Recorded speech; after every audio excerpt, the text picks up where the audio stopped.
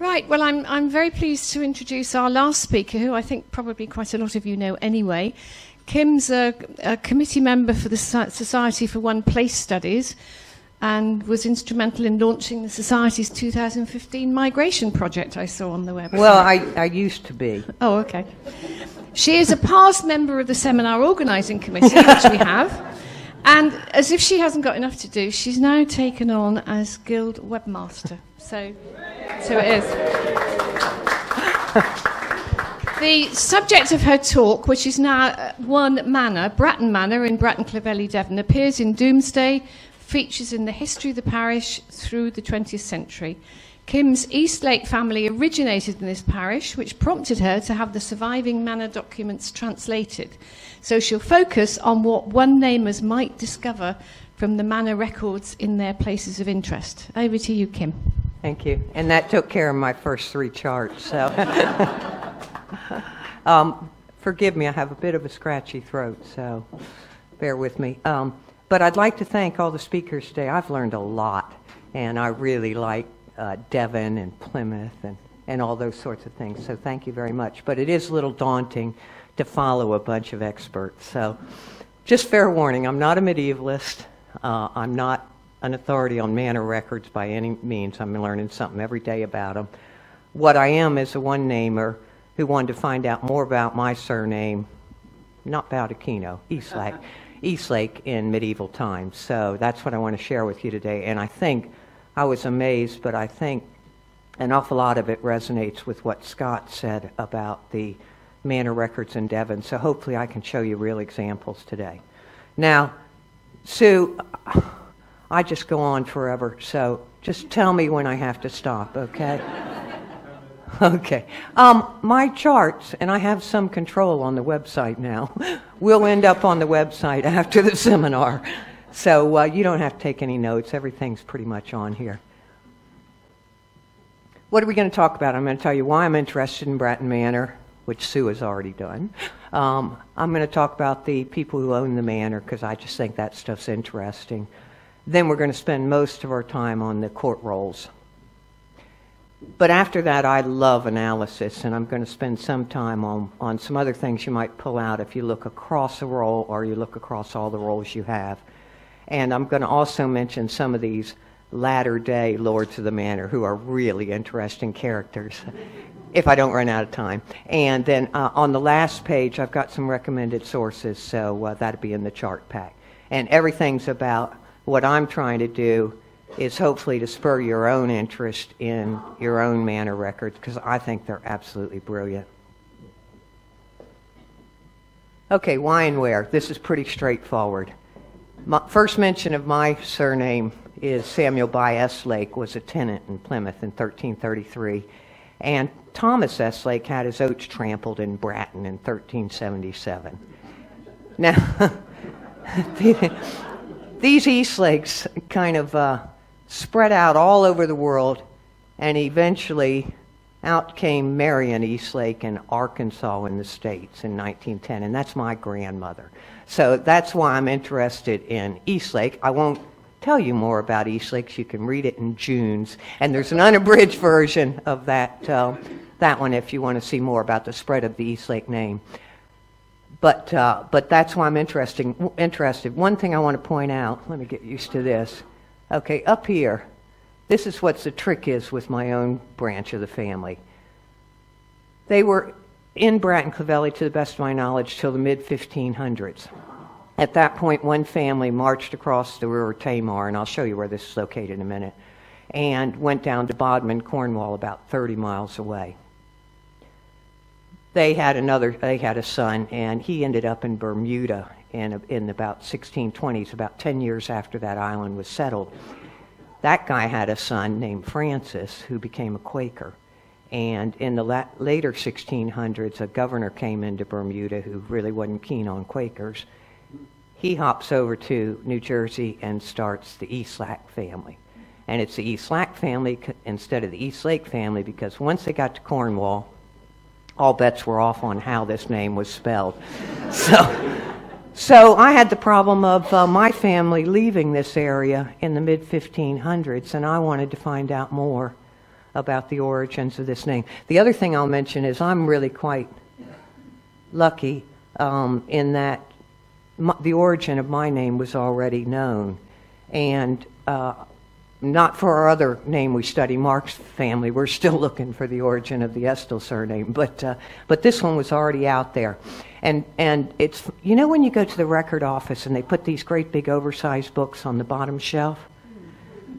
If you know me, you can guarantee I trip over them. And I tripped over this pole wheel one, and I happened to just pull it out and open it up, and there was a map from 1797, and it actually showed Eastlake sitting up there right between Bratton Clovelly and Broadwood Widger. And sure enough, there was actually a property sale not long after that, and it wasn't my Eastlake farm, but it was close, and we dashed over there, and there is Eastlake Farm today in Bratton Clovelly, sitting in the same place as you see on this map over here. So the continuity in this place is pretty strong. Now, where does it sit? It's right here in Devon, and it's right above, just to the northwest of Dartmoor, about roughly equidistant from Plymouth and from the Bristol Channel.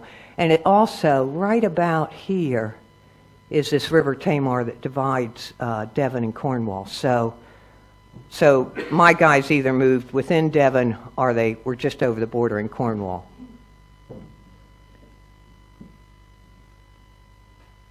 The other map I found, and this is funny, any of you who've dealt with the Victoria County history of Devon knows that Volume 1 of 5 was published in 1906.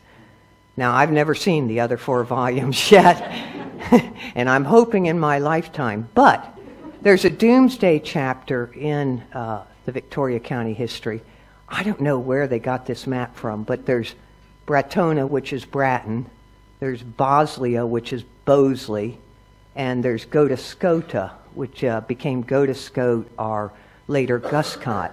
And those manors, along with another one named Coombe, which I haven't quite found yet, but which sat about here and kind of may have run up this way, made up what was the parish of Bratton Clovelly all through all the documents I have until 1885, when this western part became part of Broadwood Widger. But this is Bratton, this is Godescote, Eastlake Farm sits about there, and Coombe picks up a piece here, and I should say may have run up through Germansweek, and then Bosley's right over here, and they all came together before manor rolls even started, or before I have any manor rolls here. So what Louisa and Scott said about manors and parishes and everything, it's all pretty crazy. But in my case, it had all consolidated so early that I was looking for Bratton Manor.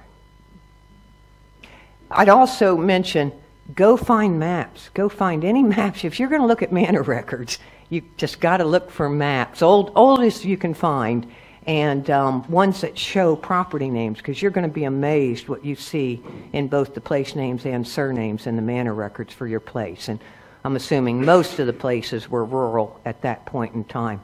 But you're not going to believe this when I show you how many of those places survive today. Okay, let's talk for a few minutes about manorial descent. Why do you really care? Well, I think so. I think there's really interesting names in here, and I think also if you're interested in the early history of your surnames, you're going to be interested in the community as well as finding your reference. And there aren't that many references to Eastlake, I must say. I just wanted to find out about the whole place, and in fact, this went on and branched into a one-place study where I'm interested in everything about Bratton Clovelly. And so I'm not on the committee anymore, but I'm still very involved with the Society for One-Place Studies and love my one-place study. So I just want to find out everything about the place. Okay, what are you going to find? Bricktrick was there in Anglo-Saxon times, and Baldwin the sheriff was named as having Bratton Manor at the time of Doomsday, and he had a lot of land in that part of the world.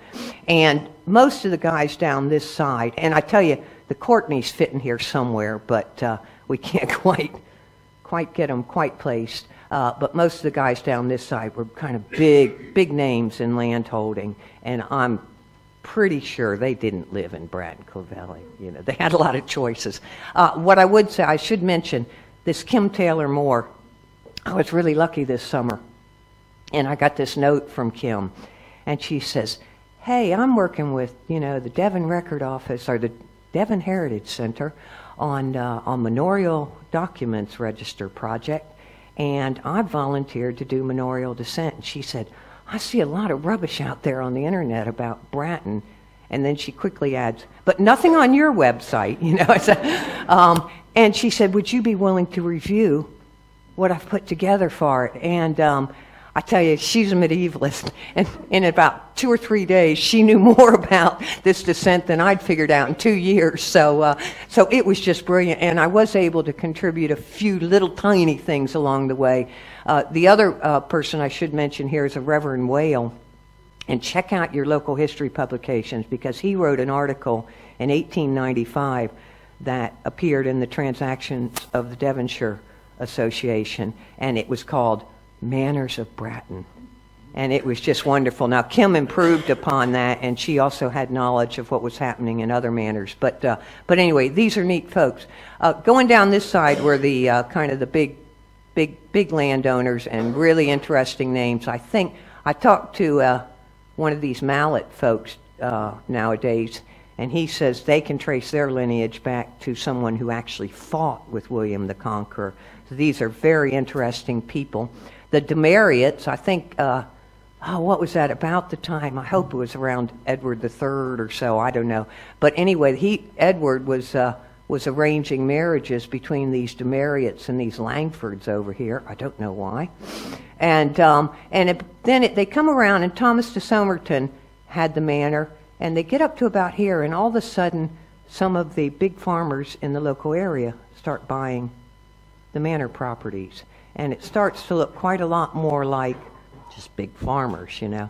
And that's where I think, you know, some of these manor concepts were starting to disintegrate. And after about this time, all these guys were local. But by the mid-1500s, the manor properties were really dividing up. And it's really hard to keep track. And it pretty well disintegrated, having something you could call the manor or the manor jurisdiction. But the other thing you might find if you spend some time on these descents is some little surprises. So remember this Thomas de Somerton over here, okay? He goes to the heels in Fraunces. Oh, I should mention too, Clovelly, guess where Bratton Clovelly comes from? And it was called Bratton Francis once too. But look what I found. So Thomas de Somerton, actually, the lands passed to Alice Fraunces, who got Bratton Manor, but Richard Estlake got Godescote. So you never know what you're going to... I only found this quite recently, and it was in the feudal aids. I'm not real good at Latin. I can see that there's Richard there.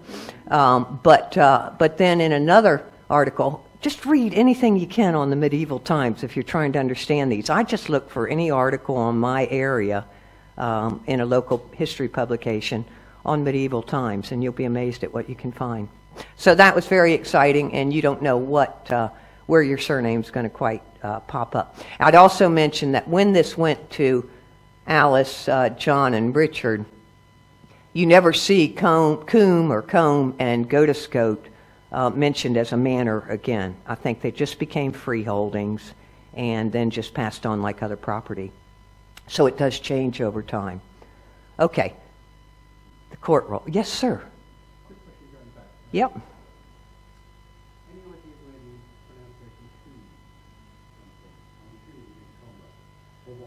Yeah, I see it Coombe a lot, and in fact, even well up into the 17th and 18th century, I've got a lot of references to Coombe Park, which is actually the property next to Eastlake that I think this was. But there's also North Coombe and Broxcombe, and I actually see Combe later. Although it is Comer here, but I never quite know here how much of this has been kind of translated either. You never quite know how it's been copied. Godescote changed to Guscott, you know, so they were changing over time. So, but to me, the earlier version is Coombe. I won't swear to that, and others may have other opinion. Huh? What's that? Yeah, it's a topological name, but the ones I see earlier tend to be Coombe. Oh, okay. And a couple of my properties have Celtic names, by the way, so this stuff's been around a while. But anyway, yeah, and I don't know how long these places were all there before the manor rolls. I have no idea. Anglo-Saxon, I don't know when these things started. Okay? Let's talk about the court rolls. For the past 2 years, I wanted to find out more about medieval times. Wasn't in the manorial documents register. Well, it was. I didn't know it was in little cards on the side till today, to be honest with you. I just look at stuff online. And it wasn't. What I did find in the...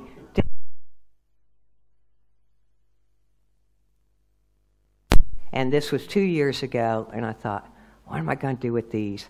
And we have spent the past 2 years getting them translated. So that's what this is mainly, and I want to show you the kind of stuff.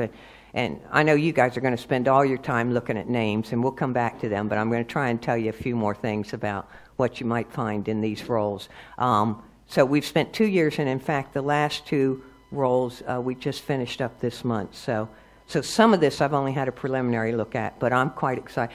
When I signed up for this seminar, I thought, oh, this would be easy. They'll be all done, But my budget kind of had to keep pace, and that's where we are. So what are they? There they are. There is the medieval history of Bratton Clovelly. So it's funny, the academics, we go up to Yorkshire with Jackie's and we see the Wakefield rolls, and they go on for centuries. Our Louisa says this morning, oh, look at Stepney, 88 volumes. Well, that's Bratton Clovelly, and as one-namers, we don't have a lot of choice. The place picks us. We don't pick the place. And that's what survived. But in that stack, there's over 60 court sessions in it. And it's over 4 centuries. It's not much, but you're going to be amazed at the information in these.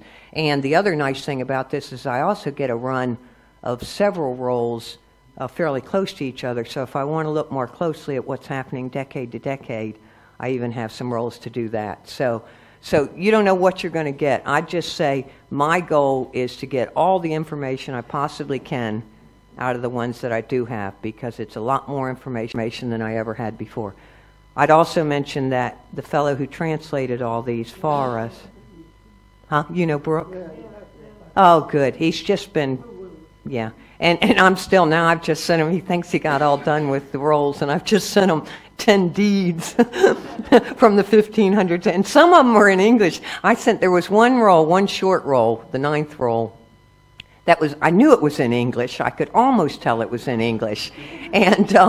And I said, Brooke, look, how about a transcription? And he made me feel better, because when he wrote back, he said, well, it's funny English, and it's got some Latin thrown in, because I thought, but anyway, so the deeds, I didn't even care. I said, Brooke, they're a mixture of English and Latin. Whatever you can do with them, I'll appreciate it, So that's what we've been up to. And what do they look like? Okay, there you go. So there's the earliest ones in 1377, and here's a much later one. As Scott said, you look at these things. Now, it's not easy on parchment, and Devon Heritage Center digitized all these for me and did a brilliant job. But you can pick out names. That's Robert Blakegrove and Blythe. She's a bit feisty. We see her quite a bit in the rolls.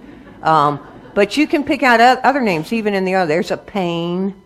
And there's a Colin up there. So once you start looking at these, if you're only interested in names, you can probably do a pretty good job. And obviously with the later one, you can read these. There's John Chastity and William Chastity and Edmund Pengelly. These are the names, and there's names.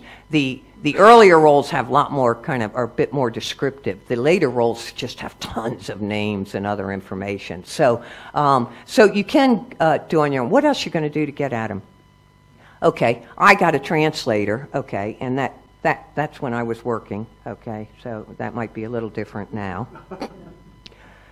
If I'd have waited just a little bit longer, though, I'm really excited. Maybe you'll have something like my youngest son just a week or two ago said, Mom, I think I'm going to study classics at university.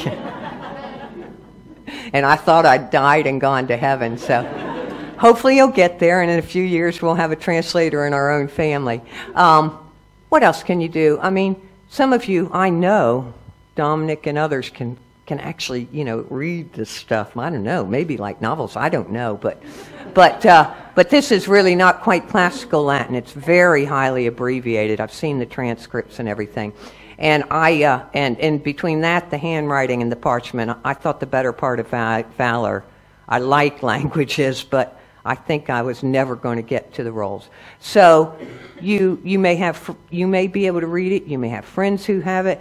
Do your Google searches, find if there's translations of parts. I found one of the rolls, actually, that Reverend Whale in 1895 had done one of the rolls. So you may find things like that.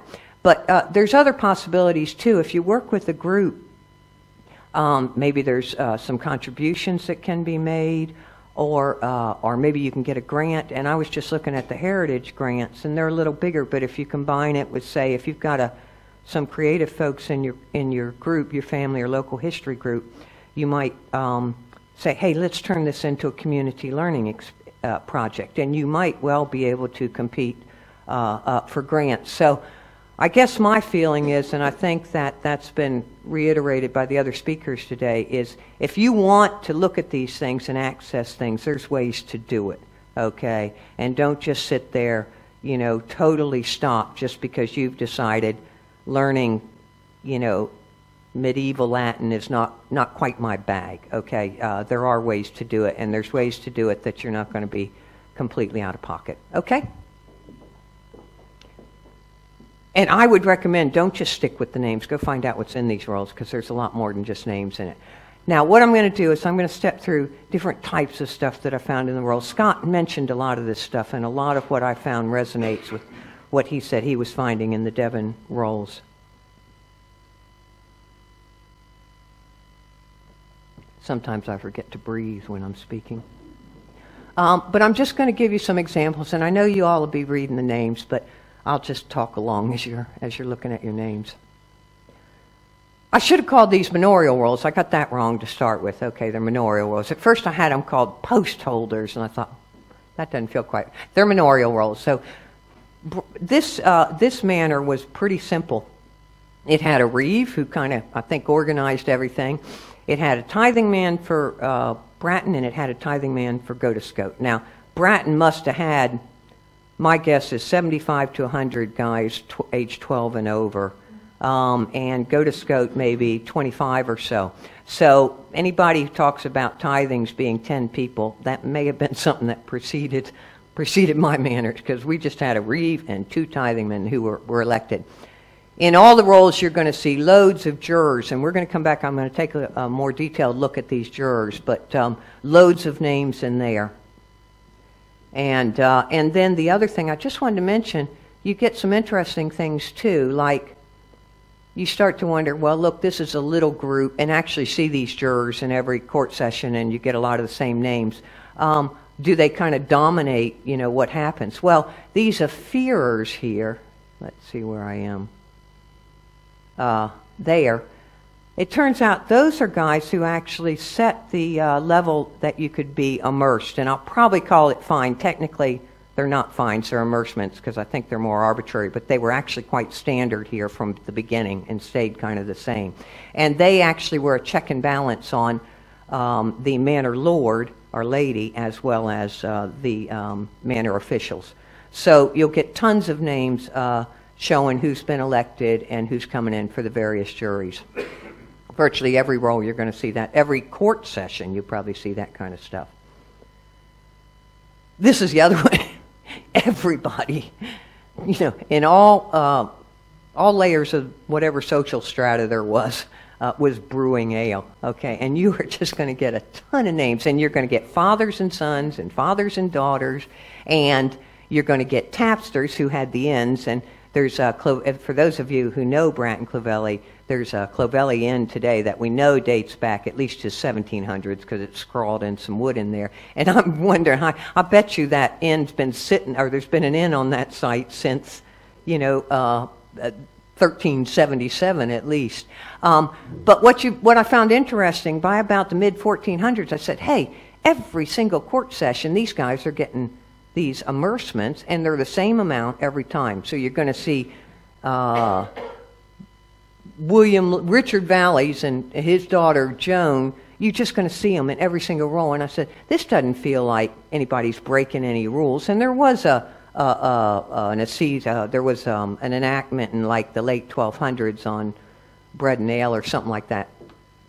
But this looked really repetitive to me. And sure enough, in the 1500s, you see it referred to as a license. And this was what evolved into the licensing system. And that's why you're going to get it consistently, even in the earlier times. And I'll show you, it's a big money maker for the lords and ladies. So I think they quite like it. And the one I really loved, this guy got his amercement for refusing to sell ale. So they got you coming and going on this stuff. I think these manor lords were really quite clever. But anyway, so that's a great place for names.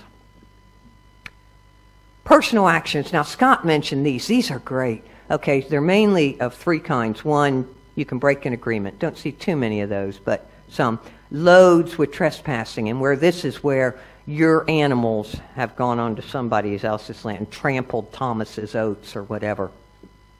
And you get debt, and everybody was borrowing and lending in these days. So you didn't have banks, and everybody and his brother was borrowing and lending. You could bring these personal actions, and this is where an individual, rather than a manor official, brought a case to court.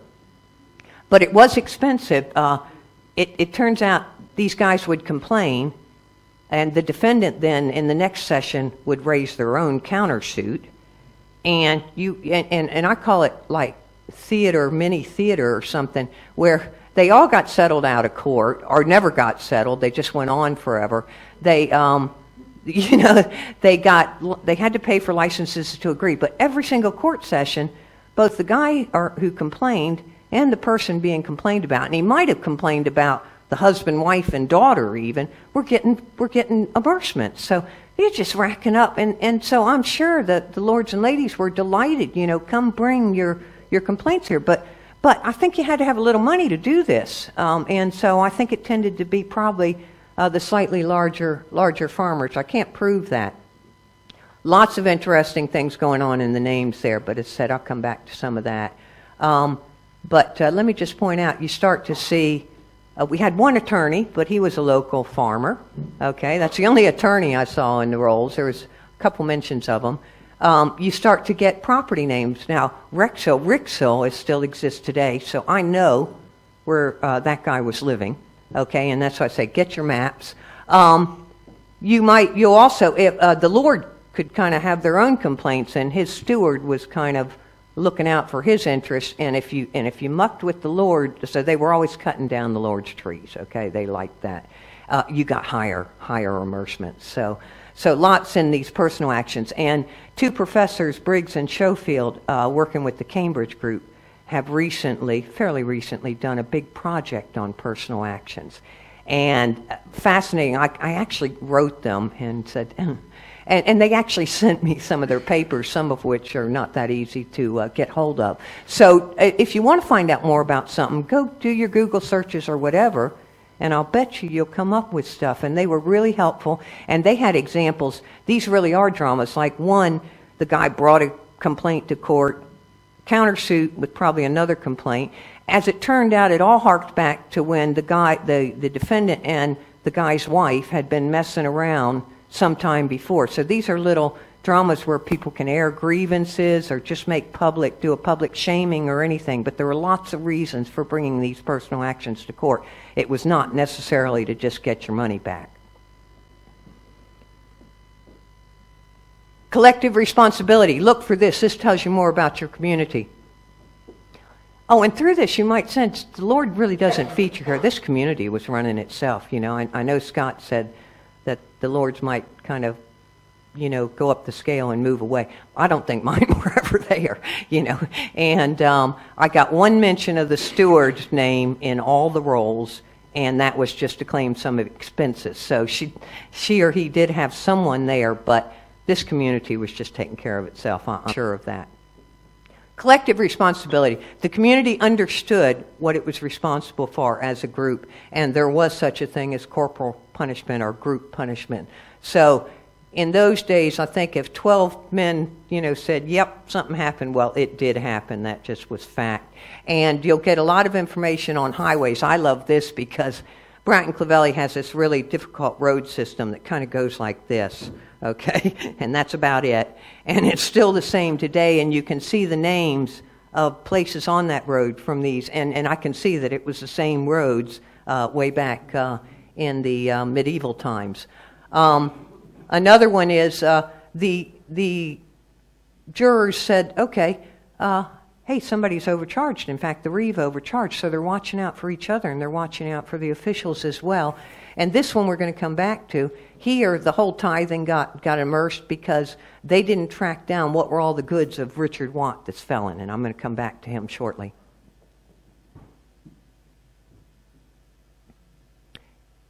This is just sheer human interest, and I know you'll love this if you find this on people with your name, but this was a rowdy bunch. And I remember we got to about the mid-1400s, and my translator wrote me and said, hey, it looks like they quit, beating each other up and started using the court a little bit more. This could be quite raucous. And it was really good again for the lords and ladies, because if you had a fist fight, every time you threw your fist, you were going to get another immersement, And but there were some other interesting things about it too. Had to find the weapon, and I think we see some of that today. Okay, had to find the weapon, and the whole tithing was responsible for that.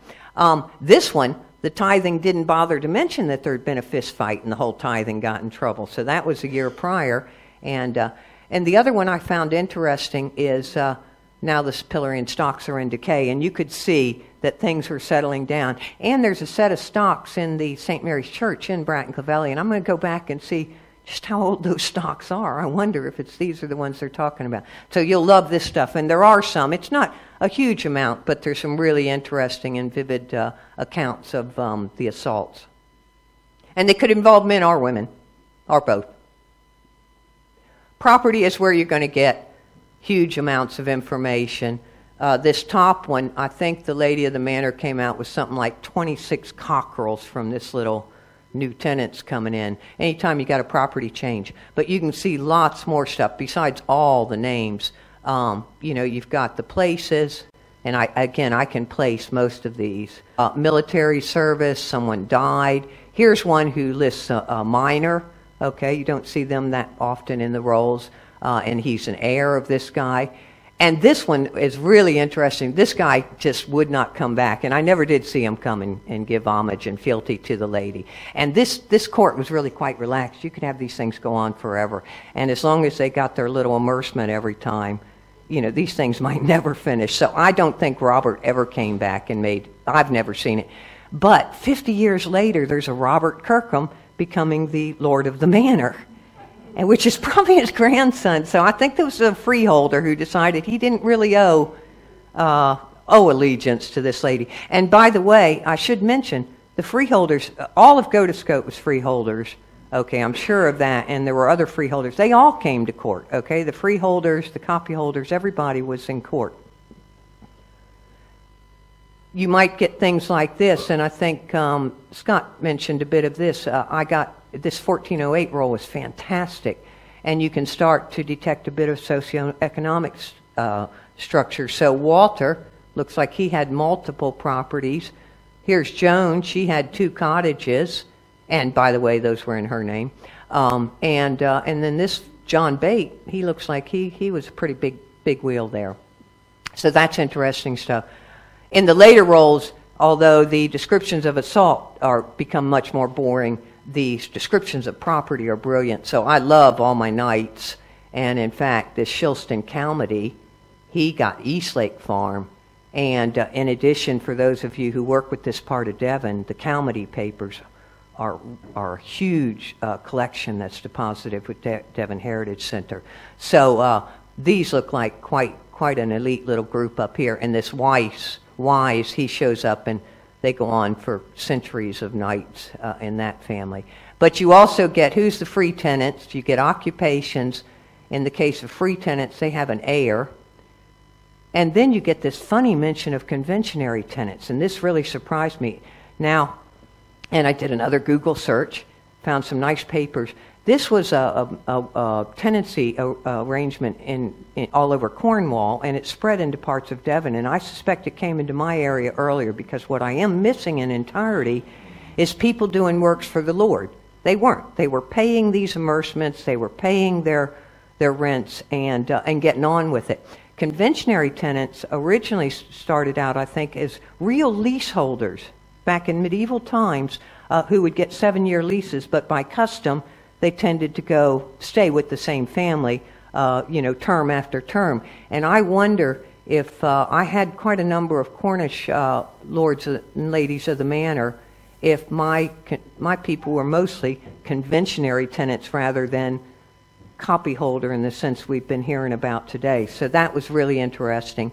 But you do see, although his son, I'm sure that's his son, took it. It might be his brother. But it doesn't say he's the heir, okay? So that's not, doesn't have a right to it, but by custom he's getting it. And in addition, these conventionary tenants could come and go. The freeholders could come and go. People came and went a lot from this parish. So you get a lot more information in the later rolls, and you also start to get just brilliant connections between people and places. And I think all but about one of these farms mentioned on here is still there today, so I know where these people lived. Okay, so it's just huge, as well as some of the stuff on, Honorable Military Order of the Bath and exciting things like that. Just to mention as last examples of these, I'm not too far off time, you get some odd things. Okay, so felons really weren't tried in the manor courts, but you get them mentioned, and I remember that Richard Watt I mentioned. So they've got a whole inventory. They came back, the tithing got its immersement, and they came back with an inventory, so that's interesting stuff. Another fellow later on told me why it was important to the manor court. It's because these fugitive felons, all their goods went to the lord or lady of the manor, and so they were quite interested in knowing what all they owned. This other one, it's the only morality one in here. It should be in the church court. I don't know how it got there, but I'm really disappointed that they left it, the clerk seems to have left it at, etc. I'd really like to know what that says. And for all you people who have some interest in surnames, recognize that one? There's a Yo farm in Bratton that was there before the first manor roll, and that is South Yo, and you see it spelled South Yo as well. So there's some very interesting things going on with names in these rolls that I think you'll love. Okay. So that's the types of things that I think you'll see in the rolls, and I think it's a lot like the types of things Scott talked about. But my favorite part of the 7 pillars is the analysis phase. So I said, okay, I've only got 10 rolls, I want to do as much as I can with it. And I've only just gotten a start. I'll probably be entertaining myself for years with these rolls. But anyway, so I just want to give you some examples of the things you might draw out from looking at the rolls in more of an aggregate type thing. So what are some things you're going to do? I think you probably want to see what the court is spending its time on. And now you can see, yeah, look at that brewing. They love that. And it may not seem like a lot of money, but gosh, this was 1377, And these courts, they were taking place at least quarterly. I think later on they were even taking place monthly. And I should have mentioned, too, in Bratton, there's only courts, okay? There's not court league, there's just courts, okay? In the 1600s, they say it's a court baron, but they say it's a frank pledge view in court baron, which I think means court. Okay, so we don't have any of the, we got everything being covered here. These personal actions rack up some good income. Okay, so nobody's complaining about that, and that's where they kind of just play out all the tensions of the community. But in addition, all these other sorts of things going on, a lot of them are being brought by court officials. It doesn't have to be somebody raising a complaint. So they're clearly got responsibilities across the whole community, and there's things in the custom of the manor that's watching out for the community as a whole. Another thing I'm sure you'll look at is how many people did I find? And now this is a parish of probably 350, 400 people. You got to be very careful about getting population off of these numbers, but I have other reason to believe that. And that little red line just means how many court sessions, and all I'm trying to show is you may only have 4 court sessions, but you may get as many names as if you had 10 court sessions, okay? It's not really related to that. I think here, in these through the 1400s, that's probably not too far off the number of household heads, okay? Whereas there's some reasons why in 1408 and in 1684 that you're probably getting a census of either all the males, almost a census of all the males age 12 and up, or possibly all adult males. But you're probably getting most of the males except for the youngsters in those roles. The reason is there's a list in 1408 in one of the very few places where it refers to the unfree. We don't really have unfree in Bratton Clovelly, it seems. You know, they're just free tenants or some other kind of tenants, which I think are conventionary. But the unfree was a list of all these names of all these people being pledged in.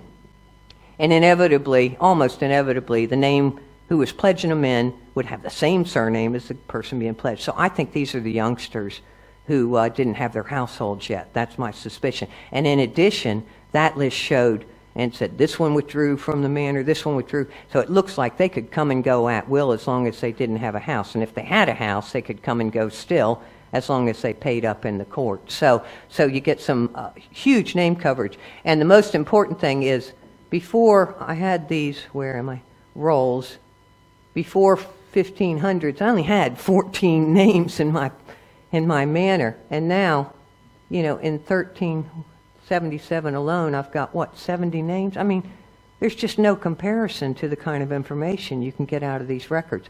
And even later, when I have more records, they're not necessarily the same names, and I'll show you just a tiny bit. You start to connect these sources together, and you can find out just so much more about your community. Another thing I think you're going to do, this was just pretty automatic, is you're going to look at everything you can find out about individuals in the roles, okay?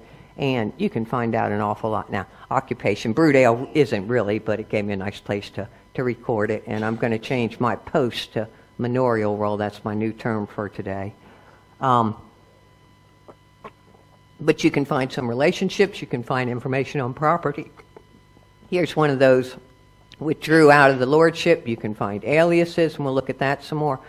Huge amount of information when you start to look at everything it's saying about any given individual. And when you put that together with some of the other sources you have, you really start to get a much more complete picture. What else might one-namers want to do with their roles? I think they might want to look at surnames. Huh? So I took the lazy way out on surname frequency, and I just used a Wordle. But you can sit there and count them all, obviously. I would mention Wordle.net is kind of the big name in Wordles.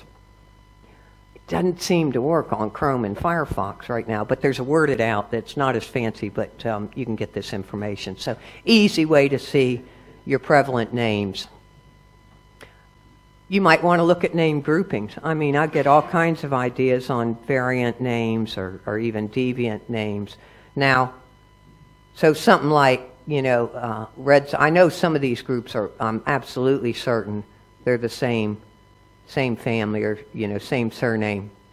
Not so sure on Borton, Boughton, and Bovden. That might be 2 or 3 families, but you can get a lot of ideas. The other one I highlighted here is Miller. Now, they're obviously not the same name. Melitone is Milltown, and that's actually where the court was held. So I never found a manor house, but I had to wait till the 1600s because they always said the court was held in the same place, but they never told me what place. But then I finally found Milltown. So it's just that you can tell how important the mill was to the manor by the number of names that came out of Miller. And Andrew, hold that thought on the Bodens down here. I'm going to come to them. So what's another thing you can look at? Surname persistence. Okay? So this is a little complicated, but in 1408 to 38, those rolls had 125 unique surnames. 74% I had not seen in the 1300 rolls. Now, admittedly, those rolls were kind of small, but even up here, only 16% in the big rolls in the 1600s were still appearing that appeared in the 1400s, and these are just surnames. So basically, my view is this community was on the move. Okay, they were moving a lot in medieval times, and I could tell from the unfree tenants who were withdrawing, but I can tell from the surnames. And today, of all things, I love coming to these seminars because I meet such interesting people. But and I met Timothy Blatchford, who he says where's Timothy? Yeah, there's Timothy. The Blatchfords, I think their first occurrence of their name have been in this area. And then Andrew, where's Andrew? So Andrew comes up and he says, oh, look at my name. And his name's Voden. Now, I didn't know that before today, but Voden I have highlighted because down here I picked all the ones who I could see through at least 3 centuries. And Voden is the only one that was there in all of the centuries. And in fact, Voden persists into the 20th century in Bratton Clovelly, and I think it gets the prize hands down. Okay, so congratulations, Andrew, and we've got some work to do together. We've already and he happens to live in Taunton too, so it's just my lucky day. So okay, now surnames weren't persistent, but boy, property was. Okay, these aren't fancy. I'm not so great with the paint programs, but everything in pink is kind of the old manor. Here's Bosley. Bratton actually was all this, but I just highlighted Bratton Town. Here's Coombe, and the rest of this is Godesco.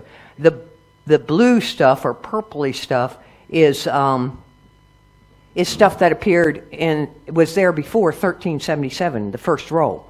Okay, an awful lot of these farms, these farm names, or something that you could tell was this farm name, were there before the manor rolls even started.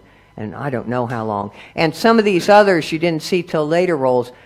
They may have come later, or maybe they just weren't mentioned in the earlier roll. But you can see that the vast majority of this parish was defined in medieval times. And the only ones that were really missing were all these Barton farms right down around where I think the manor was, because the mill was right about here.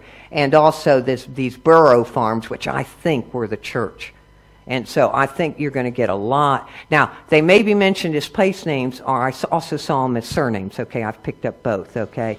So you're either going to get that the place you can clearly see, or you're going to get, hey, there was somebody living in the parish who had, that name came from. So I thought that was really quite exciting. And again, can't emphasize enough the importance of maps.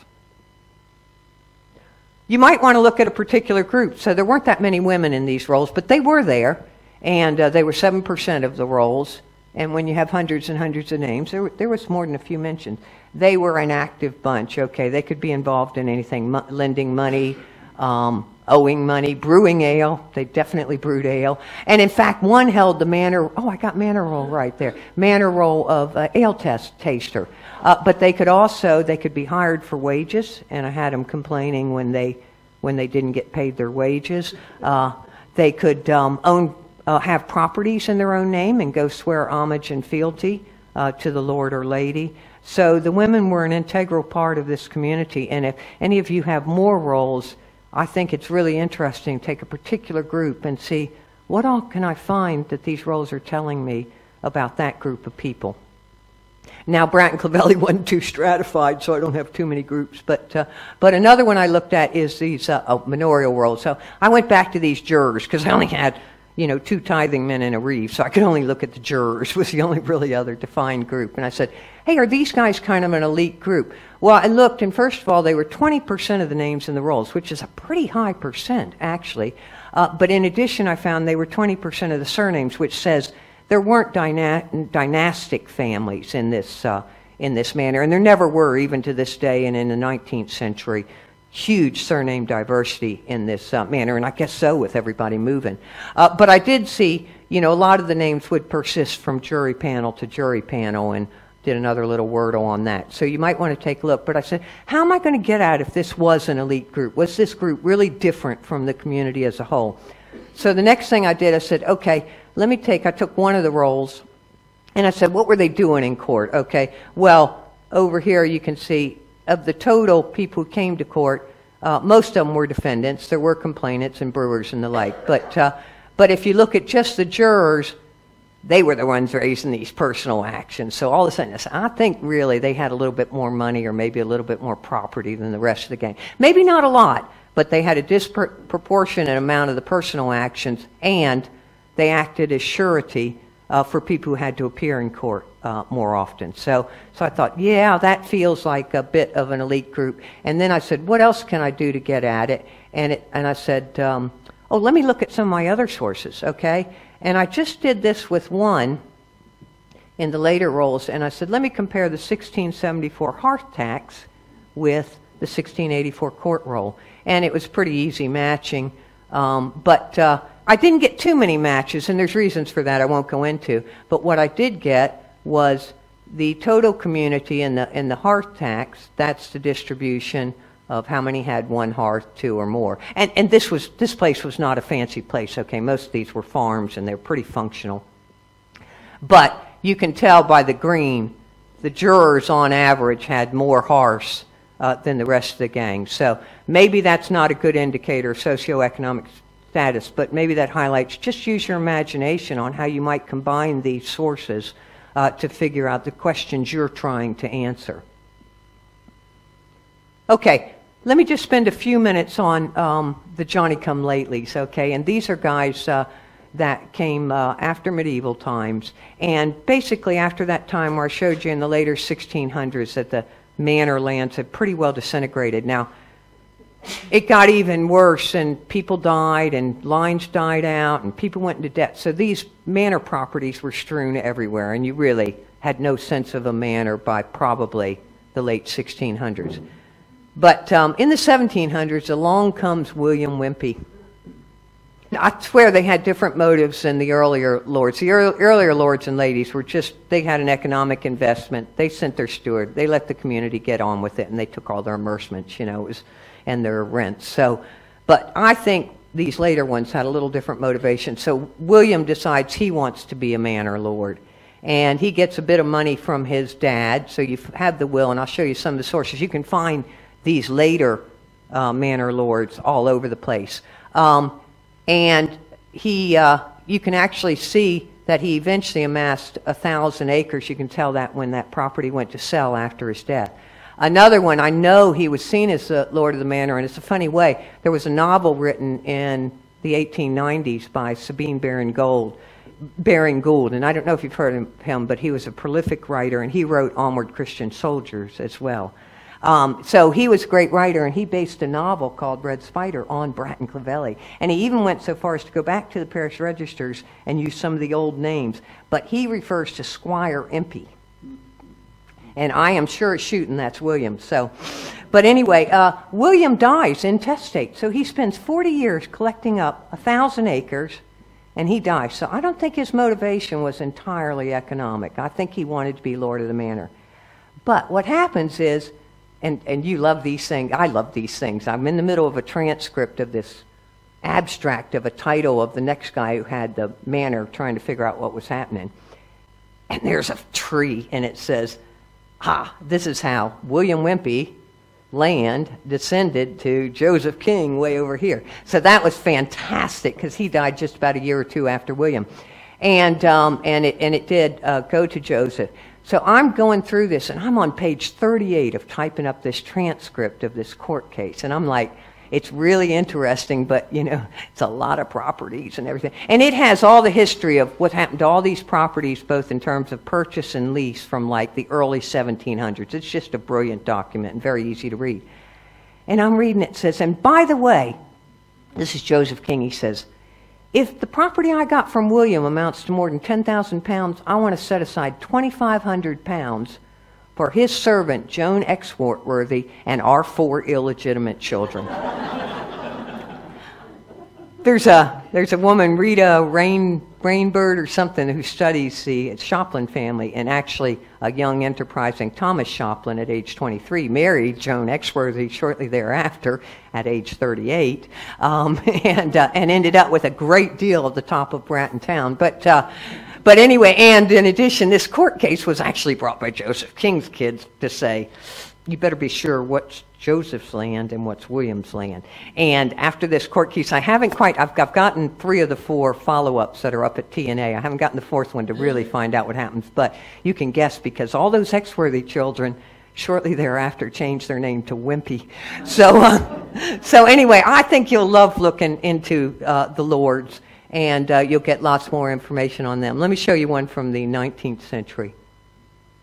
Oh, okay, so he dies. Everything's sold off as a result of this court case, okay, and we move on. We don't have a manor again. Along comes Thomas Ellis Manning, okay, and he comes in, and I finally, after all these centuries, have a manor house, okay. He builds Eversfield Manor, and it's one of the grandest properties in West Devon. I mean, you know, for those of you who know that area, that's pretty rural, so he builds this grand place. And he actually, so he wants to be a lord too. Actually, he did leave a probate, but he didn't leave any children, so this one went to another cousin. So I think he and William probably had a lot in common. But he dies in 1882, and his probate says he's got 28,000 pounds, okay? He leaves in personal effects to his wife, Elizabeth. And Elizabeth just becomes the great benefactress of everybody. And she redoes St. Mary's Church, and all my old Burnby and medieval stained glass windows are gone, and my root screen. But anyway, she does a beautiful job with the church, and she's also active in Morwenstow and Halse, and in fact, Thomas Ellis Manning. We were looking. I was in touch with the online parish clerk of Morwenstow. He says, "Where is that guy buried?" Because I knew Elizabeth was buried at St. Mary's, and we got to looking, and it says Halse. I was wondering where that is, you know, and it took us a while to find that. And then I'm looking, it says near Taunton. And I'm like, wait a minute, I live in Taunton. And it turned out Thomas Ellis Manning is buried 3 miles from our house in a little village I never knew existed. And there's plaques in that church that actually explain the lineage. But Thomas was just a stationer in Biddeford. And he got 1,000 pounds from a spinster aunt in Morwenstow, and decided to be a lord of the manor. Now, I think there's still something. We can't find out. His father's name, though, was John Glanville Manning. And Glanville was a very old name. In fact, there was a Glanville's tenement in Bratton Clovelly, right near the mill. So I wonder if there weren't some ancient connections. But so far, we haven't been able to track it down. The other fascinating thing, and you've got to look at these sales brochures, finally, when they died and this Major Gill got this land, he tried to sell it off whole. It was 1,100 acres again, quite like William.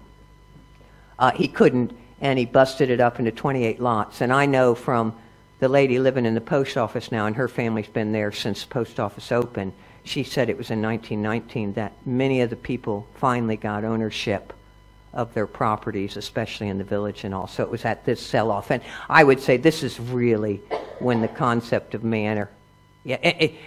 Thomas Ellis Manning, even in the burial register, it says Lord of the Manor. So the concept was still there. And I understand that they were still curtsying to the lady of the manor. But I think this is probably when it died. But I'll just mention one more fellow who was a 20th century.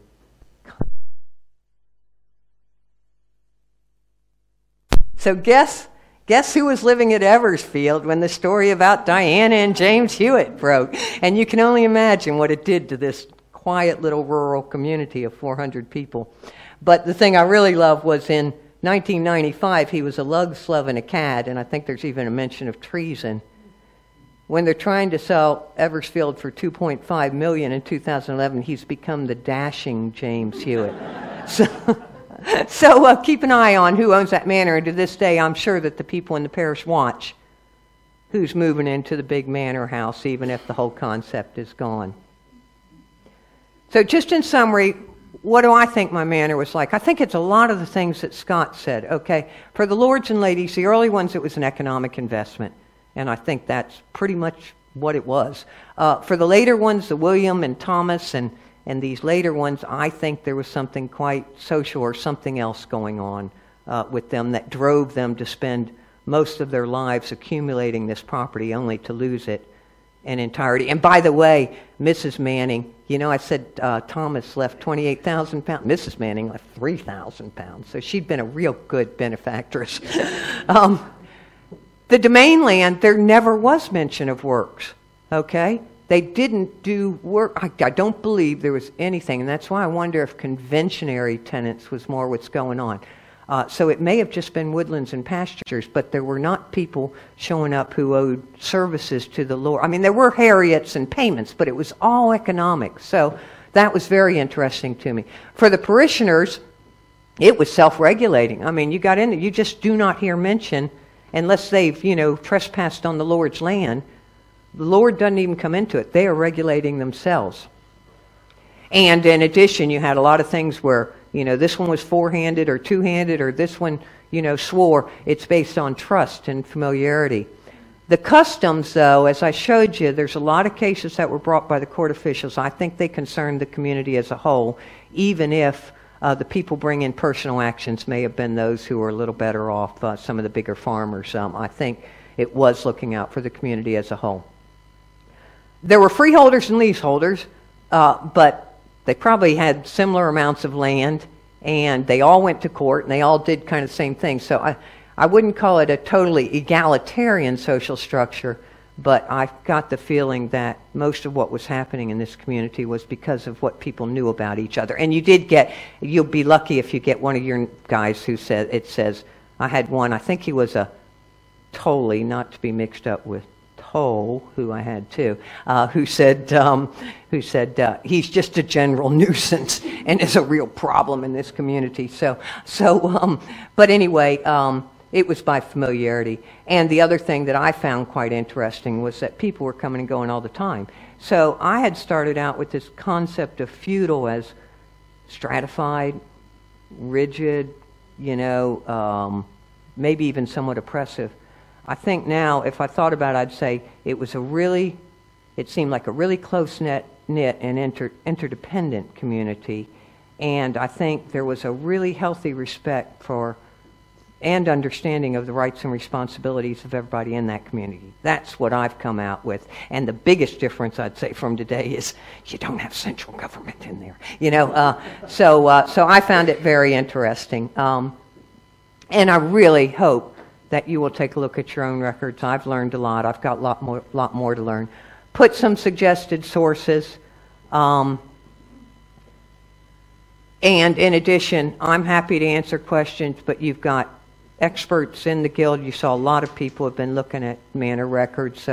And the other thing, and Scott mentioned this too, don't underestimate Google search. I mean, I can put in Bratton Manor or Bratton Clovelly Manor, and I'm sorry for those of you who thought it was Bratton Wiltshire or Bratton Fleming, but you will find things on Google search that will be helpful. And that's it.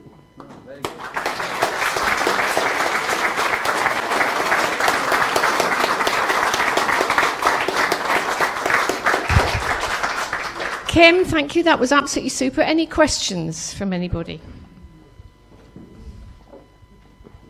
That's what I get for having the last session, isn't it? No questions? Obviously not. Well, okay. Thank you very much again. It really was most interesting, and to see how you've gone through it and what you've done with it, and I'm sure it will inspire quite a lot of other people that, perhaps have thought about it but haven't actually got round to it to do anything.